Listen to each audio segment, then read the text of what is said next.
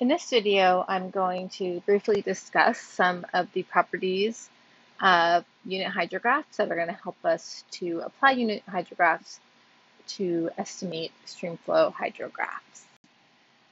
So we're going to talk about two principles of unit hydrographs that are important to know. The first one is going to be linearity, and the second one is going to be superposition. So both of these should sound familiar terms. You've used these in other math and engineering courses in the past, but now we're going to apply them to a unit hydrograph.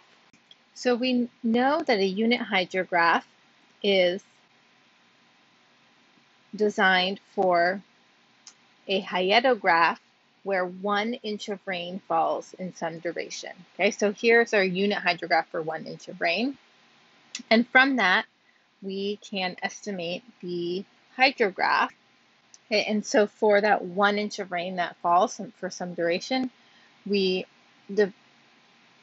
can determine the unit hydrograph, where this is flow over time at some point in the river. Okay, so what happens if instead of 1 inch of rain, we have 2 inches of rain in that same duration? Well, the principle of linearity allows us to just double the amount of flow for each point in the hydrograph. Okay, so this would be 2 times QP here, where QP is the max flow rate for the unit hydrograph when you had just 1 inch of rain. So if you have 3 inches of rain in that same duration, now it's really important that the duration remains the same here, then you can triple it and so on. So now let's look at what happens with superposition. So in this case, we're going to have 1 inch of rain occurring for my duration, and that has a corresponding flow hydrograph. Okay, and then after that unit of rain, we have another unit of rain for the same duration. So what does that lead to for the total hydrograph?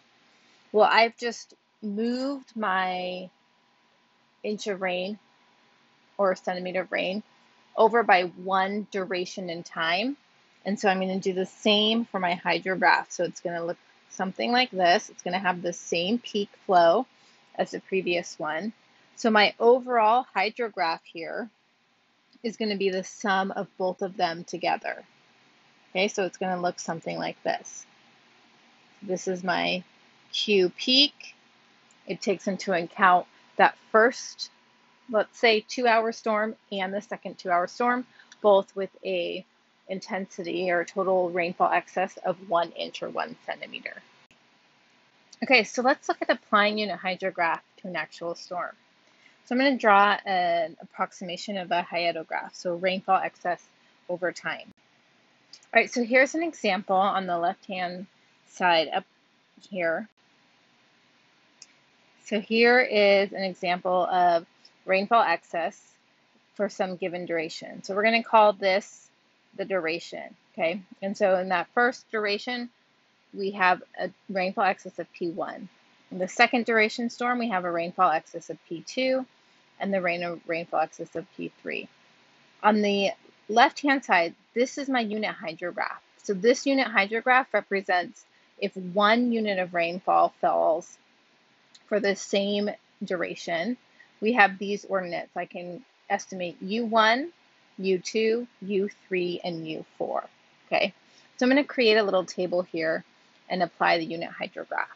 So here's my unit hydrograph, and let's go about seeing how we apply this to my storm.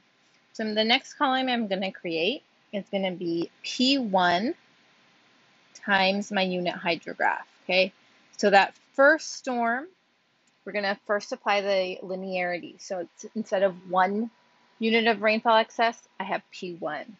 So at time 0, I'm going to have a P1 times unit hydrograph of 0. At time 1, it's going to be P1 times U1. And this continues for all of the times for the unit hydrograph. P1 times U4, and then 0. Okay, so that one's fairly easy, but that's not the end of the storm. So I'm going to add another column here that is P2 times the unit hydrograph. However, here's what's tricky. That storm doesn't start until one full duration time after the first storm starts. So I have to lag the start of applying the unit hydrograph. So actually at time 0, I put a 0, but that's because of the lag. And at time 1, I put a 0, and that's when I'm starting my storm here. So then I have P2 times U1 at time 2, and then P2 times U2, P2 times U3,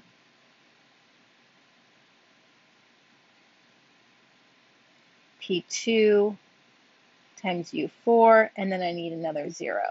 Okay, and I'm going to do this one more time for P3. And I'm going to pause here and write this all out and come back. All right, so here is the third piece of the storm applied to the unit hydrograph. So these two are my lag. This third 0 is when the storm starts, and then I apply my 4 points on my unit hydrograph. Okay, last step here is to apply superposition and add these all together for each corresponding time. Okay, so here is the total storm hydrograph. Do that very straight. You can see I have applied both linearity, and I do that by multiplying the ordinates of the unit hydrograph by the total rainfall excess represented by P1, P2, and P3. And then I've applied superposition to add all 3 parts of the storm coming through. Okay, I'm going to do not a real example, but an example using actual numbers in another video, so look for that.